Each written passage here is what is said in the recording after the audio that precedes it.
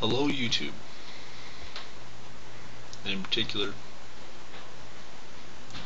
hello to the atheists, agnostics, and you, Hardcase. I watched your 30-minute video today, the one where you make some very valid points as to why you don't want to debate. And I'm not going to disagree with you, man. During the course of that debate, well, I guess it wasn't really a debate, because you were just stating your opinion, and you weren't going to be swayed, which, fair enough. I totally can't blame you for that. But while I was watching that, I realized it was because of comments created by an agnostic against you.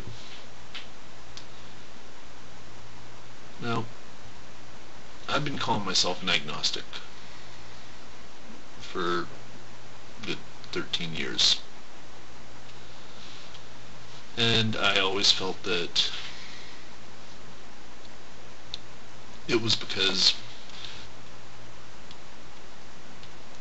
there was always a possibility of something, so I couldn't state an absolute belief. And I thought this was the most scientific route. You got me thinking, man. Now I know that you said you can't sway anyone. Well, you didn't sway me to believe one thing or another. So, no credit. You don't have to take any credit for making me believe something, which, knowing you, you're probably okay with. I've been taking stock recently, especially since I started getting into the YouTube community and viewing videos from the agnostics, Christians, and atheists. I don't believe in the Christian God. I don't believe in the Muslim God. I don't believe in any pagan gods or Hindu gods or reincarnation or Xenu or whatever. I'm done sitting on the fence. I'm now saying that I am an atheist.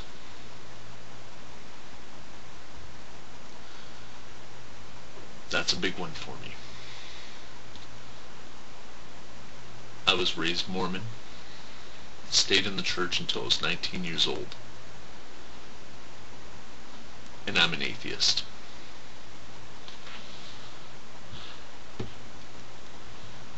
You can call this my coming out. Well, I wanted to thank you, Hardcase, for really putting it bluntly, but not like an ass, to make me realize, this is what I believe, and I should just admit it. And I like the way you do your videos. I like how you don't bullshit.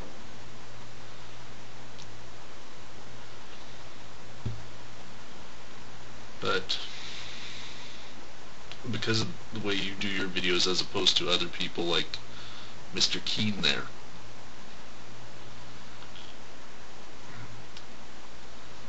when I watched you, I didn't feel like retching as I heard the arguments, and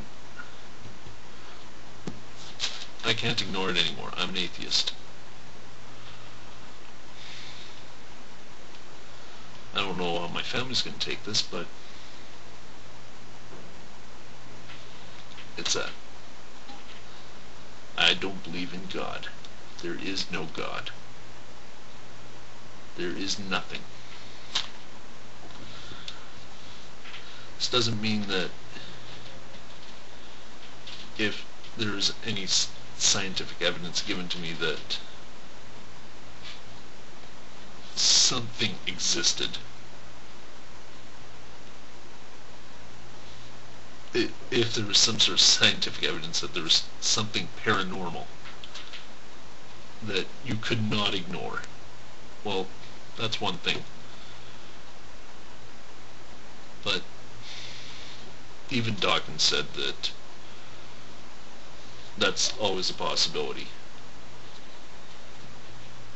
In the meantime, I'm just going to remain the way I am, an atheist.